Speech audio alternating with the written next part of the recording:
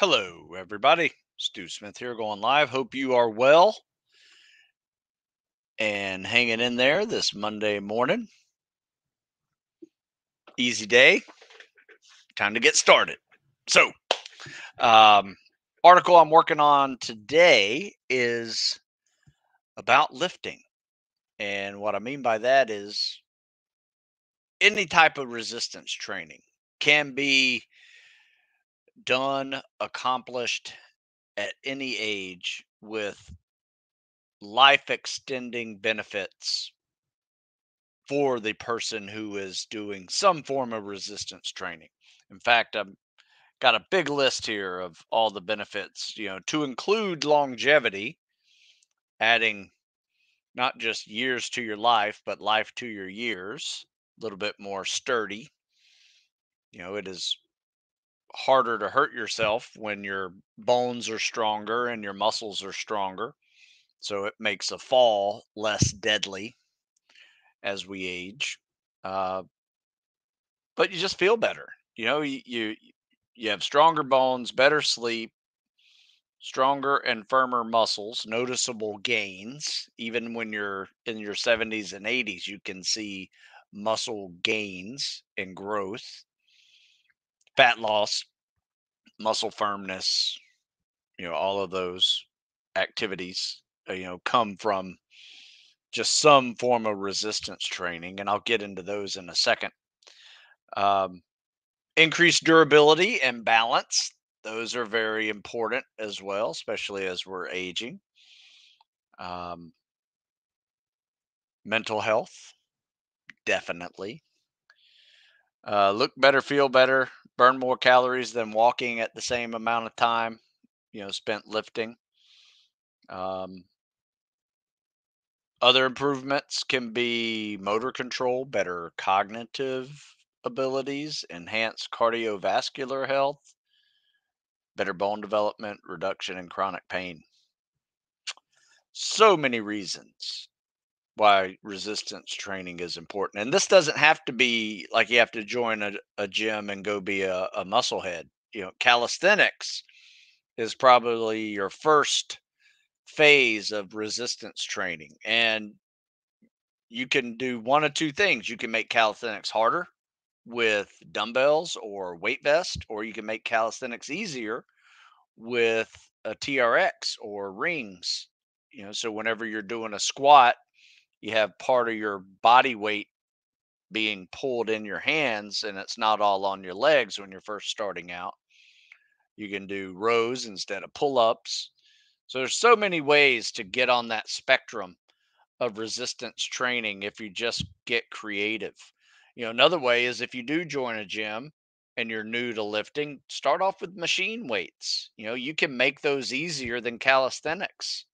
Most people can't do a pull up, but they can do a pull down with a lat pull down machine, just as effective, and it will build you up towards doing heavier activities and maybe even your own body weight at some point. But then, of course, the progression gets bigger and bigger, and you can start using barbells or kettlebells, things that are starting to get heavier, heavier than your body weight. But the way I start people with lifting weights, and usually it's a young teenager, maybe a 12 or 13-year-old kid, is we start off with calisthenics. We start adding some auxiliary exercises with dumbbells, mix in some TRX because sometimes that age group can't do pull ups yet. So we do a version of pull ups with those. Work those muscle groups with rows and bicep curls and with dumbbells and things like that and the TRX. And then, after a year or so of that, they get a little older. They get a little more, uh, well, they put on some muscle mass. When you first get started, you will see a noticeable difference. That's kind of like the beginner concept of lifting. All the beginners see great gains, and then later on, um, it's just one of those things that um, just harder to get gains, but you still are killing it. So, as long as you're being consistent um, with your training. So, yeah, that's it. Get out and burn some calories, lift something. It could also be just walking around the yard, pulling a wheelbarrow around, doing yard work. That is a form of resistance training as well. Carrying mulch from one end of the yard to the other. It's a good one. So get lifting, get living, keep on lifting, even if it's the basics. Your bones and muscles will thank you for that. Do I know who Peter Attia is? Yeah. Isn't he like the longevity, live forever guy? Trying to think who that is. I know he wrote a book on it, right? Um, Let me look him up here real quick. The Science and Art of Long. Oh yeah, Outlive. Yeah, actually had that on um, audiobook. Yeah, I knew it was familiar. Yep, I have the book. Um, Good stuff. I notice I have slightly asymmetrical pull up. Do you suggest scapular pull ups? That's a good start. Or other exercises to fix it, maybe as a warm up.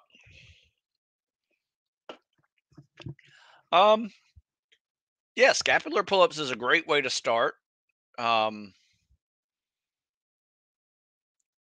Mixing in some dumbbell work, seeing if you notice a difference in your rows and your bicep curls, even your overhead press.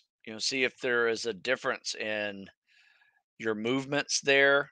Get a mirror or have somebody film you, and you can see if you're having issues with whether it's your shoulder blades need a little bit of work, with some like reverse flies, or um, maybe it's your lats or your biceps, that are causing a slight weakness. Could be a shoulder impingement causing it. I've seen that get tweaked a little. There's a couple things that you can do um, with those muscle groups. And, my suggestion would be start off with YouTube and see if you got a physical therapist out there that can show you to, really work that, the scapular area. Rhomboids could be your traps, even your, and then overall weakness in your lats. But yeah, start there. Start with the scap pull up, and then mix in some upper back exercises, reverse flies, birds, arm haulers. Those are good calisthenics versions, and then add some weight to it, like a 5-pound dumbbell, and do the arm hauler, reverse flies. Um, that really is a good way to start building balance. That's kind of like all of my PT reset exercises you might be familiar with. Head into West Point at the end of June. Nice. Do you have any tips for it since you're a USNA grad? Well, it's going to be a little different than Naval Academy. Both are difficult, but you will do more Army based training naturally. You'll do the ACFT, you'll be rucking. Plebe summer, they don't ruck at all. They will run and PT. That's about it. They may do some obstacle courses and stuff like that. Um, but they don't do a lot of load bearing other than some stuff with boats, a little bit of log PT. But you may see all of that there at West Point. I would think West Point's just a little bit more physically demanding, just because you do have that ACFT at some point you have to take, which is legit. So if you're looking for something to prepare yourself for it, my suggestion is start here. It's the Army PFT workout, but it's been updated. It's just the cover has not been. It's the PFT and the CFT, as well as workouts that build up your running and rucking to to be able to handle the load of what's coming. But I mean, you're only look. I will say this: this is like a 10-week program, so um, in 3 weeks you're probably not going to be able to use that one. So my advice would be to start with a running program now if you haven't, um, and start practicing that ACFT along with uh, rucking. So it's not foreign to you when you get there. Be honest with you. At the end of June, you got like 3.5 weeks. You might be able to get in some army shape, but you got to be specific to your army. If you're doing stuff like football workouts and swimming workouts, they're not going to apply to what you're trying to get through. So try to get specific to what's coming. The ACFT is coming, rucking's coming. That would be my focus. But you're also going to be doing a lot of PT. So make sure you're doing push ups, pull ups, sit ups, running, and the ACFT and rucking. All right. Bernardo says, I'm diagnosed with costochondritis. Any tips for dealing with that? Yeah, that's a tough one. That hurts. Like all the little cartilage inside your ribs gets inflamed, and that is not fun. It feels like you're having a heart attack. Um, from what I hear, a lot of times that happens from getting what do you call it with the tick bites you? Ah, Lyme disease. When you get Lyme disease, that's one of the after effects of Lyme disease. So if you have an uncured Lyme disease issue, get a Lyme disease test. You might be able to get some meds and get the Lyme disease taken care of. I don't know. That may help with those costochondritis symptoms, but talk to a doctor first. Um, Really, the only way I've ever heard anybody get through with costochondritis is just anti-inflammatories, medication. If you can get some supplements that help with that, like fish oil or vitamin E, um, anything that helps with typical inflation symptoms, that may be helpful. Omega threes. That's what I meant. Omega threes instead of vitamin E. But yeah, Motrin has been very helpful for the people I know who have costochondritis. I tell you what, though, the first time you get it, most people are going to the hospital because they think they're having a heart attack when it's actually all the cartilage in their ribs are hurting so much it feels like a heart attack. What does your diet look like building up to your test? What I'm not sure. What tests are you talking about, Brian? I haven't had many tests in decades, and at least official ones. I mean, I take fitness tests all the time, and I just eat normal. I don't have a particular special diet for when I do hard workouts. I eat today to recover from this morning's workout, and I'll eat tonight to fuel up for tomorrow's workout. Um, a little extra carbs usually is what I do. I was also looking for a 45-pound weight vest to buy. Do you have any suggestions possible with shipping out of US? No, you might be able to find something on eBay is what I would do. I found a pretty good one that's inexpensive. Um, what is it called? I think it's like Z Max or something like that. Z Max weight vest. Let me see. Did a I did a weight vest review article, and I put that in there. So going to the Google machine, weight vest review, Stu Smith. Um, Here it is. So check out this article. I have 3 or 4 different articles on there, or weight vests on there that I like. One from weightVest.com. That's an obvious one. There was another one I used called the Raptor. They're out of England. Might be cheaper shipped there. And then I think it's Z Force or Z Max. I can't remember. In fact, let me look in here real quick because I know I put it in this article. Oh, ZFO Sports. That's what it is. In fact, I'm going to the eBay.com and typing in ZFO Sports. ZFO Sports weight vest. And where are you? Come on. There you go. You got some are kind of crappy. Here's one, 40 bucks. Damn, $100 for shipping. That sucks. You got to look at these shipping, 77 plus 15 for shipping.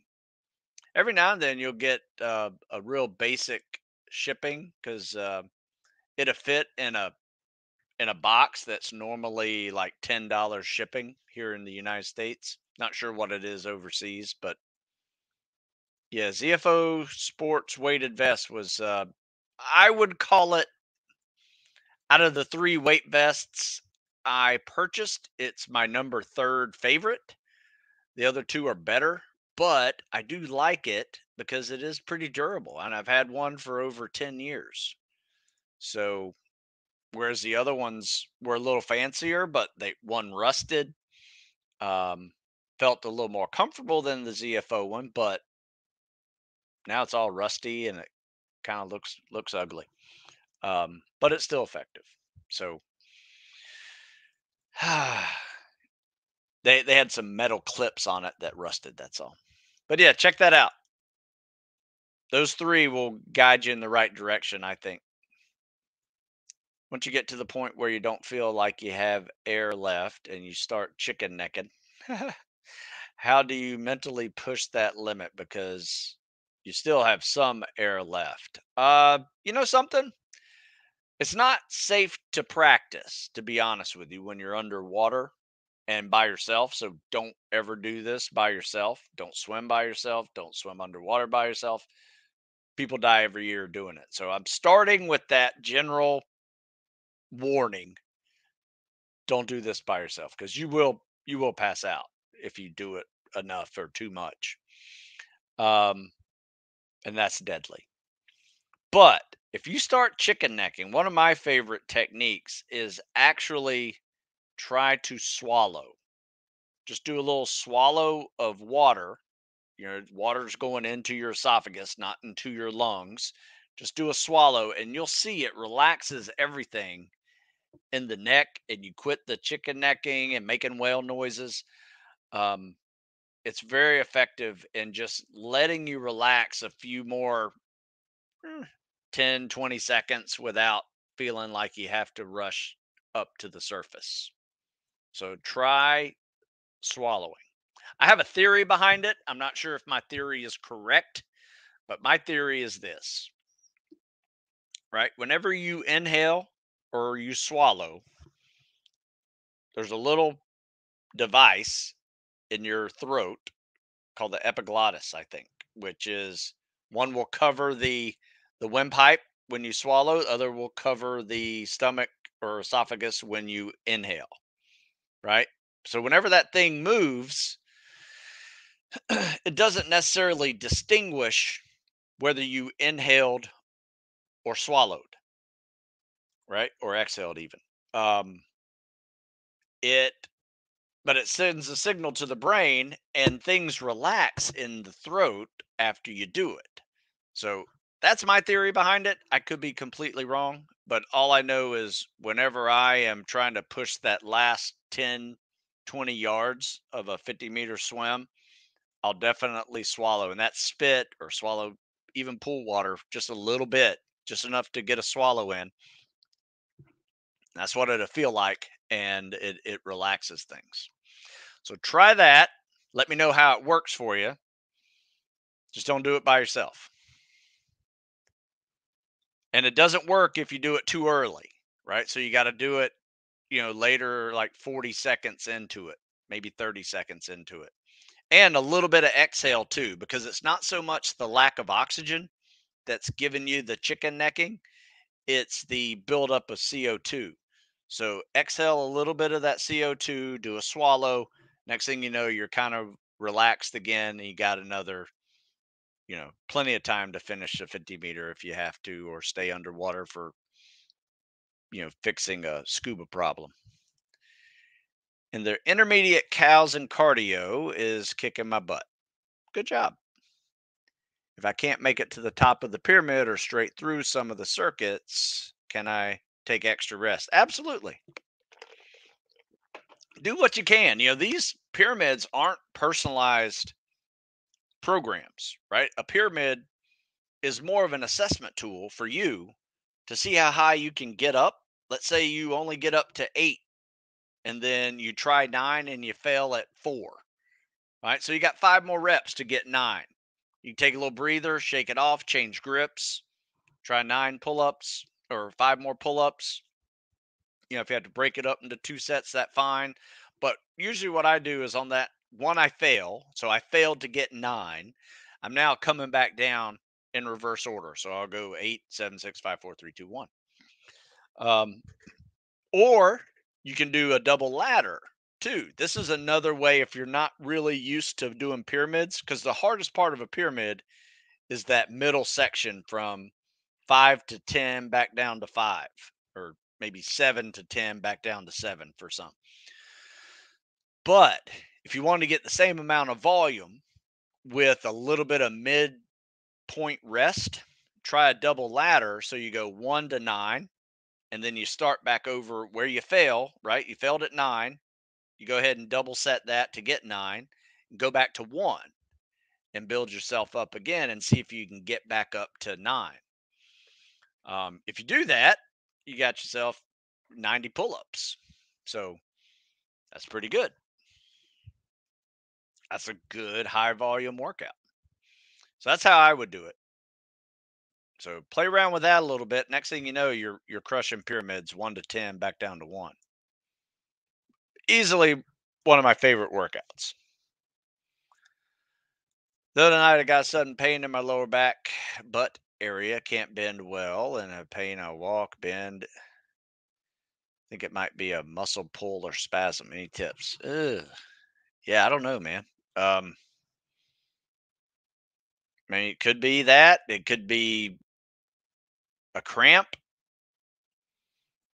Hydrate. Could be, maybe foam roll it a little bit. See how that feels. Put a massage tool on it. See if that loosens it up. And if that helps, that gets some heat to it, and then you can stretch it. That would probably be a winning combination, I would think. So, what's the best way I can prevent friction burns, chafing on my buns from sit ups in the sand at Buds? Tape, body glide, anything? You know what? I didn't do anything. I just got them. And eventually you'll quit getting them. Um, yeah, they turn into more of a callus, but you'll get them at first. And we called them, um, strawberries, or in fact, one of the best names I heard for them were called grinder reminders. Because as soon as you do some sit ups on pavement and your butt's rubbing it and your back, you got a backbone back there that's hitting the pavement, you're bleeding somewhere along that section between your shoulder blades and your and your butt bone. Um, and then you go jump in the water and then you feel it. And so they call that the grinder reminder that you're like, oh, yeah, I have something back there going on. And then at the end of the day, you need to put some alcohol on it. It's going to burn, but it's going to dry it and make it tougher. And um, and then at night, um, put some Neosporin on it just so it doesn't get infected, and then coat a big thing of Neosporin on it, maybe some kind of bandage um, as well. It's probably going to fall off during any wet and sandy event or another sit up event, but at least you have some protection on it for a little while. So I would definitely do that. Do you usually different pull-up grips to avoid overuse injury? Yes, I probably use um, 3 or 4 different grips. In fact, I just bought something. I can't see where they are. Let me see where they are here. Oh, there they are. Hang on one second. Share what I got.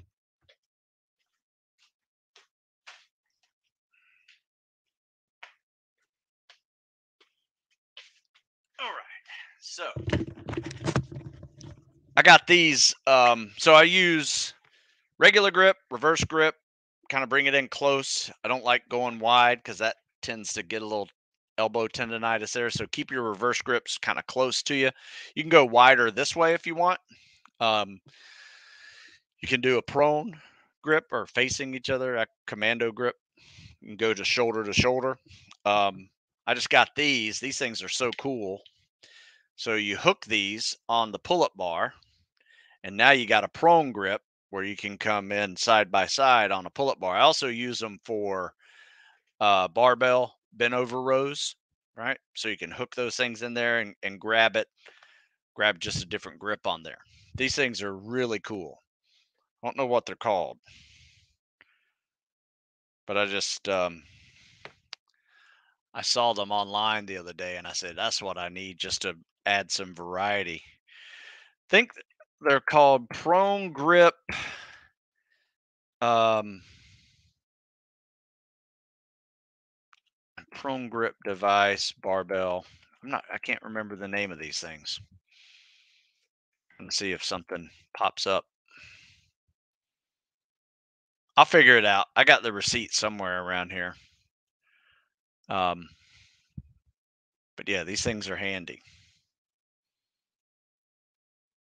Hmm. Damn, I'm not seeing any of it. Bummer. But anyway, yeah, try that out. Oh, wait a second. Kensu. Kensu I? No. Kensu. Kensu grip. Let me see. Kensu grip. Kensu grip. There they are. That's what it is. You can find them on Amazon. It's Kensui grip. Has an I on it, so that's where I screwed it up. So I'm going to put this in here and use that. You can get these Kensu grips. Now, notice it's a really small bar. So if you got a real thick bar, it works great for a barbell, but anything bigger than a barbell for a pull up bar, these don't fit. You can see it's kind of tiny there. So I have 2 bars that I can use these on, but I have a third bar that they don't fit on. So I don't use them for that one. So let's see here. Where's my next picture or next question? All right. So, any advice for drying your boots and buds after they get soaked in the ocean water? Thoughts of using a hair dryer on the inside? Yeah, that takes too much time.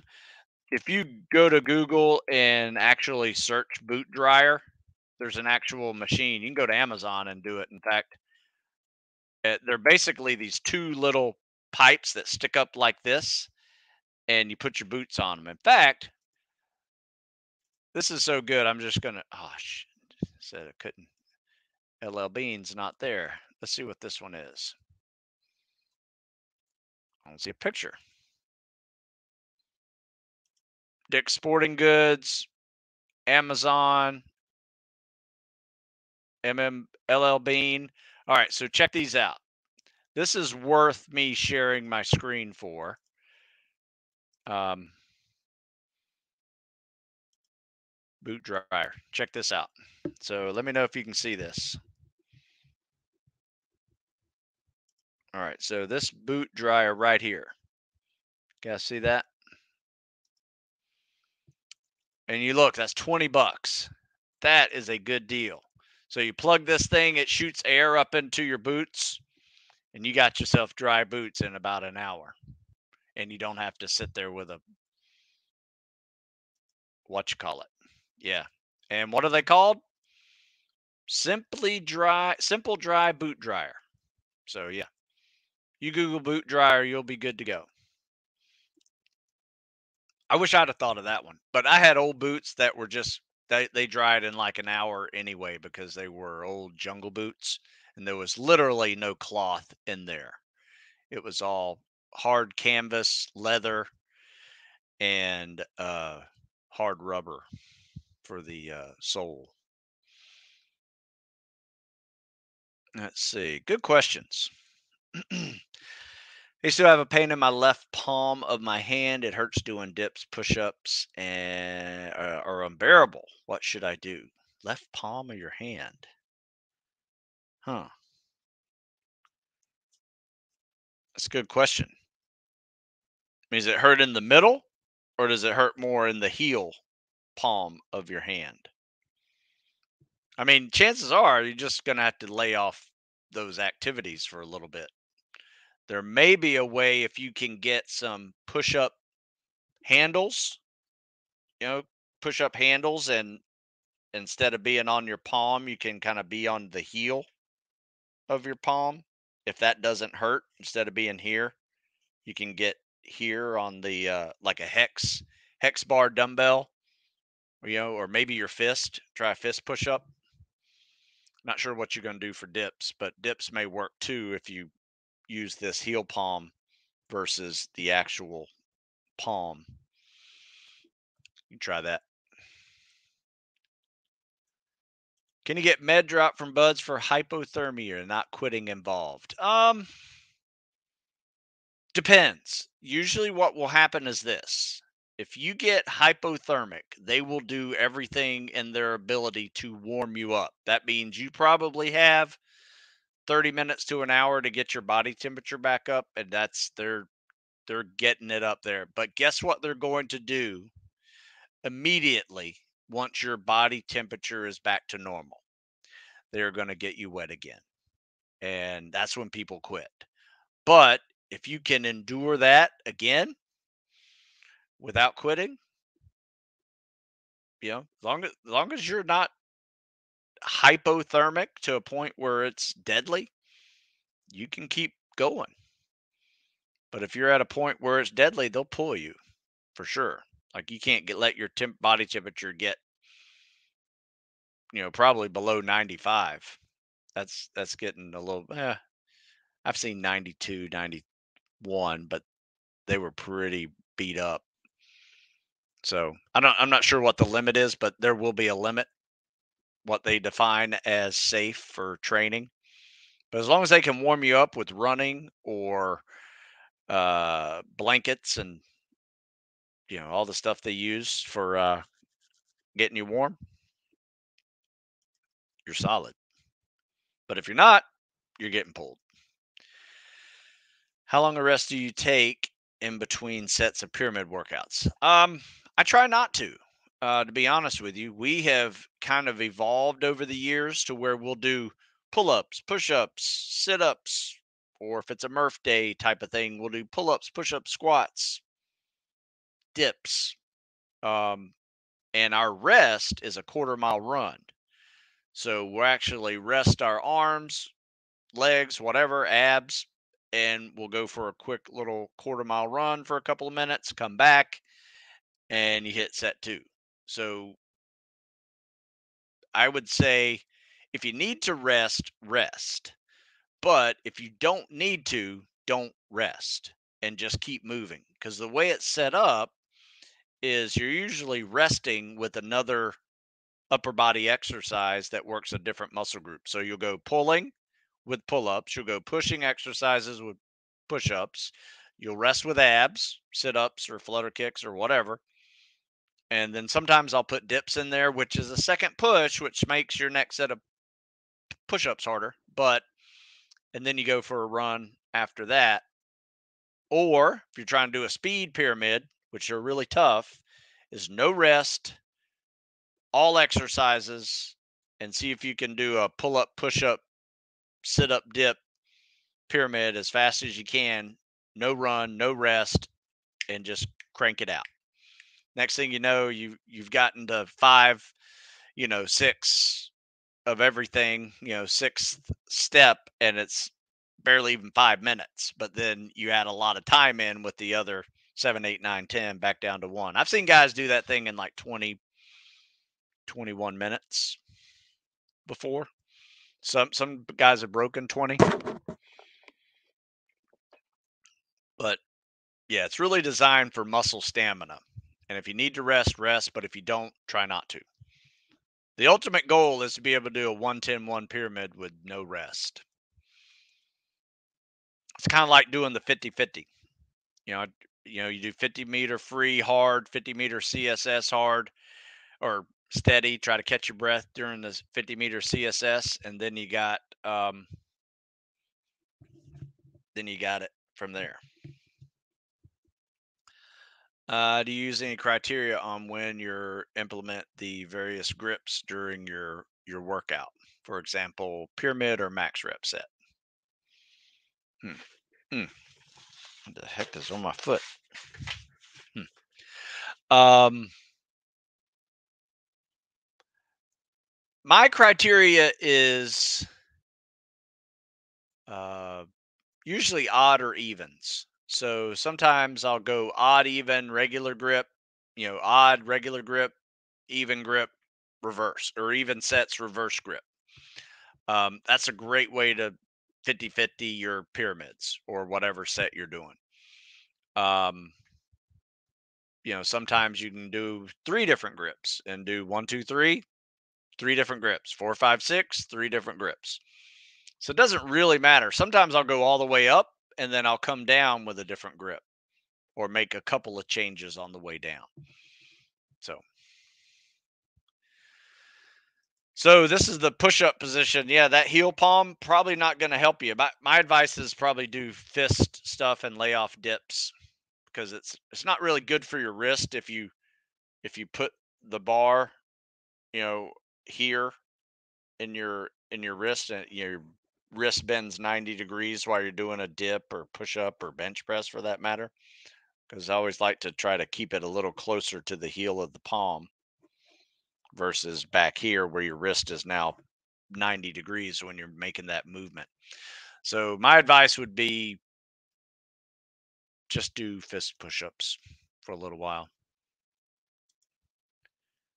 Should be squeezing your shoulder blades together. Should you be squeezing your shoulder blades together and driving shoulders down when doing dips? Um, Sounds right. Never looked at it that way, but yeah, I would say that's way I do dips. Yeah. What situation with asthma at buds? Inhaler use allowances? No, none, zero. In fact, we had a guy, really good guy at the academy, got a seal billet, made it through all the screening and SOAS and everything, and he was going to buds. And then in the commissioning physicals that they have to do their senior year, he found out that he has asthma. He had no idea he had asthma, never took asthma medication, and he just was a loud breathing runner, I thought. And next thing you know, he had 30% use of his lungs, and he made it through all of that PSTs and SOAS and screeners to go to Hell Week or go to Buds, and on 30% of his lung capacity. So he cannot go to Buds.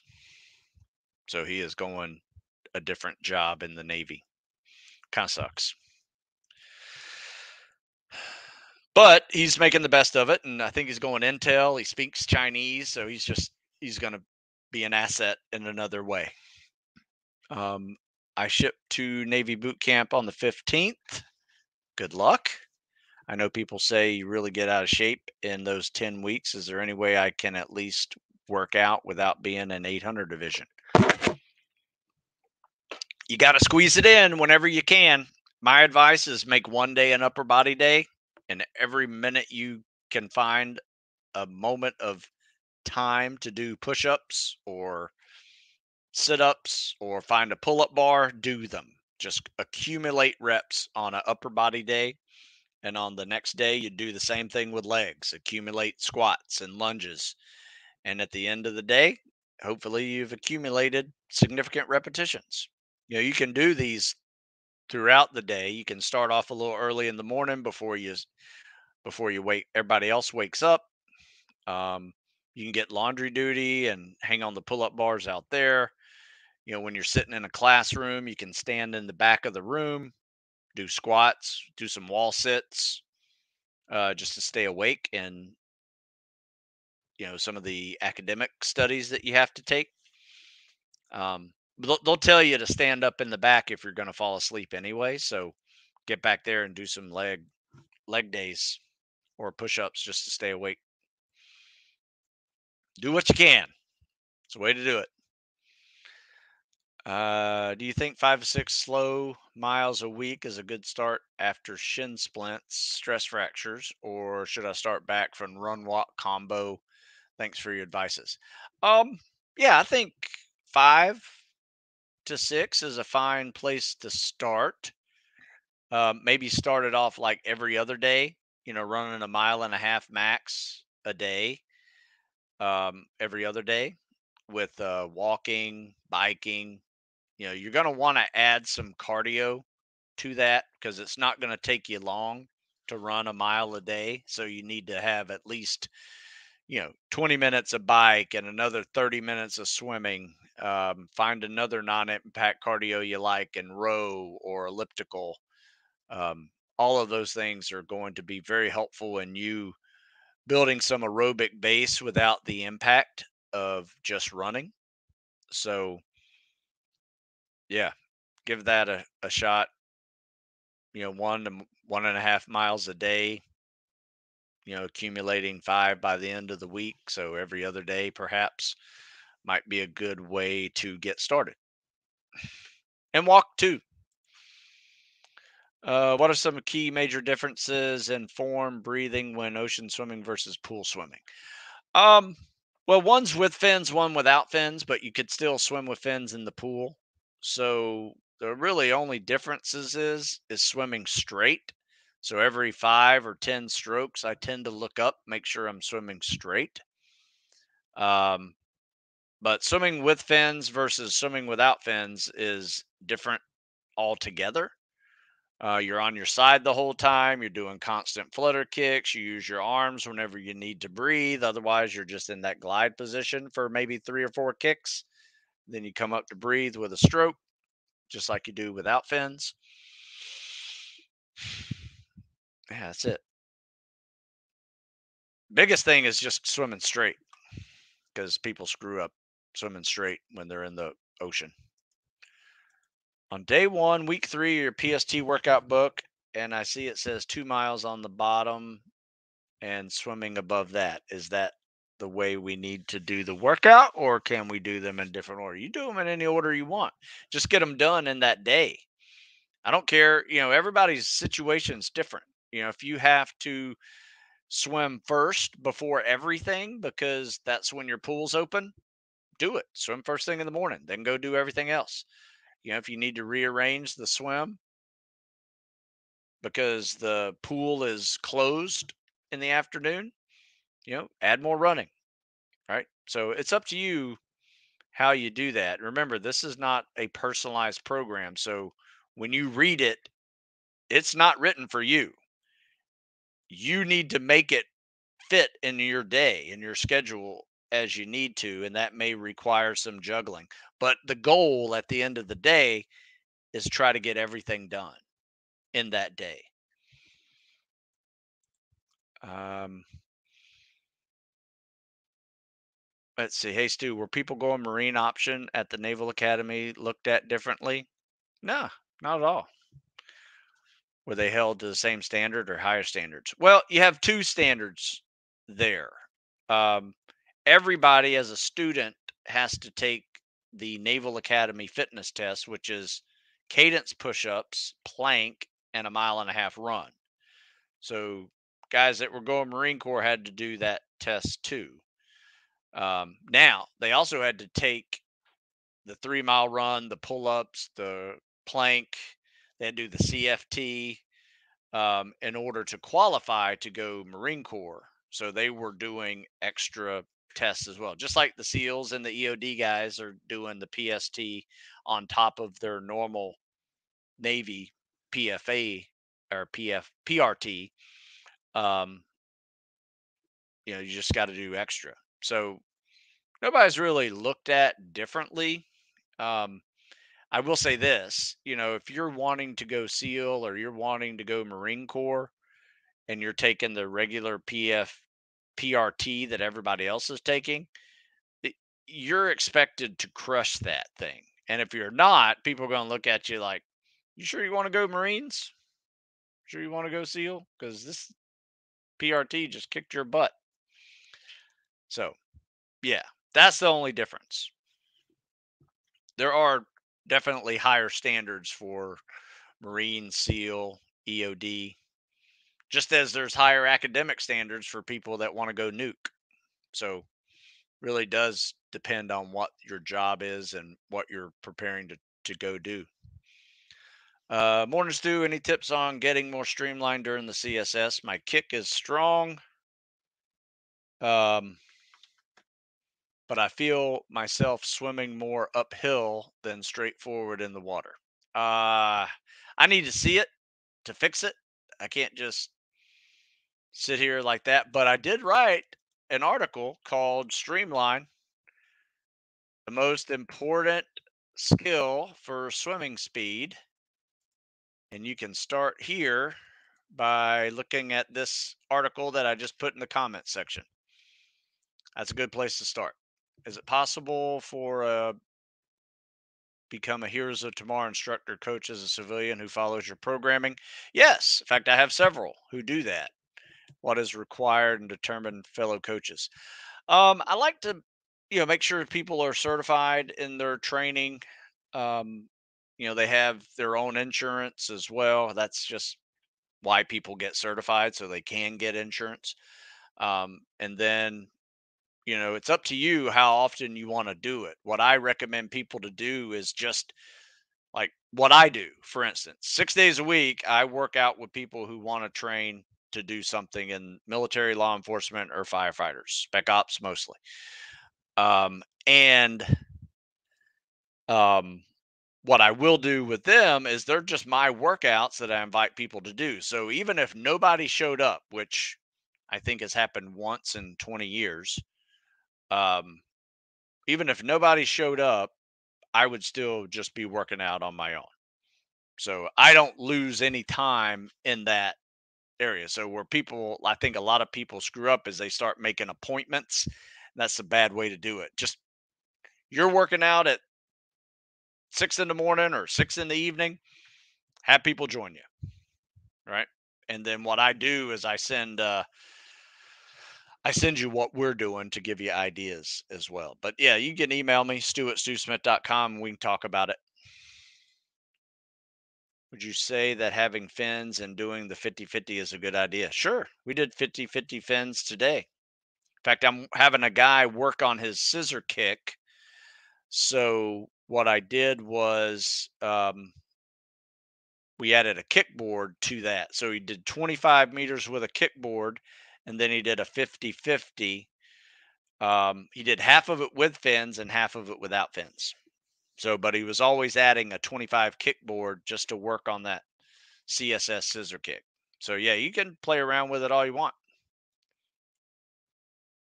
Let's see. What are we looking at? I guess that's about it. So tomorrow I'm going to be doing the combat swimmer stroke video, and if you have any videos you want me to critique, send them in. You can send them to stu@stewsmith.com, or you can send them to uh, in my Instagram DMs. That's a good place to send them. I just need 50 meters of you swimming, so down and back, it's plenty, and I should be able to tell you what you're doing right and wrong in that period of time.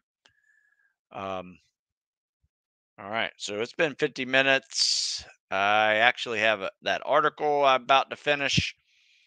Need to get that done and then get back to work. Got some stuff going on today.